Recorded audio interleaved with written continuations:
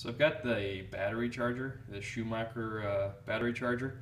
It's great for all my lawnmowers and cars and all that jazz that I use for battery charging. The one thing that I didn't like about it is the fact that the only way to turn this thing on and off is via plugging it into the wall and removing it from the wall. So that meant there was always live juice anytime this thing was plugged into the wall. So what I opted to do today was install this switch, just to kind of give you a quick walkthrough if you want to know what to do.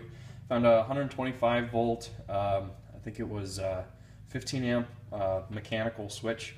It's got a little on-off indicator, and it simply goes on, flips up, on, off. So the idea behind this is that you can plug it into the wall and have it in the off position. So and then make the connection and then turn it on, and vice versa. So when you want to disconnect, of course you can remove the clamps, but you can also hit the off switch, so that way everything is truly off. So all I did was I came in here with this switch. There's two terminals on the back, and all you're doing is interrupting the circuit itself. So here's the two wires to the alligator clamps right here, and all I did was I spliced into the positive, the white cable denoted here.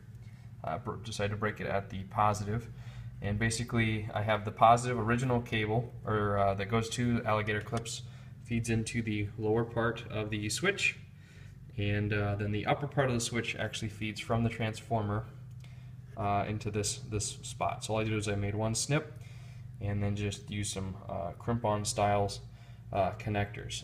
Overall, I actually use a heavier gauge on both the connectors and the wire than what's even installed into the box. So from a current standpoint, I would imagine this stuff will be more than sufficient, because it's actually thicker and higher quality than this. The only difference is we see this appears to be more of a copper or gold, I would call that a brass type fitting, and these are not.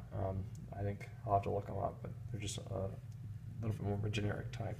So I've already tested it out, used my multimeter, switch works great. So just some ideas of how to better improve your battery charger from a safety and convenience standpoint.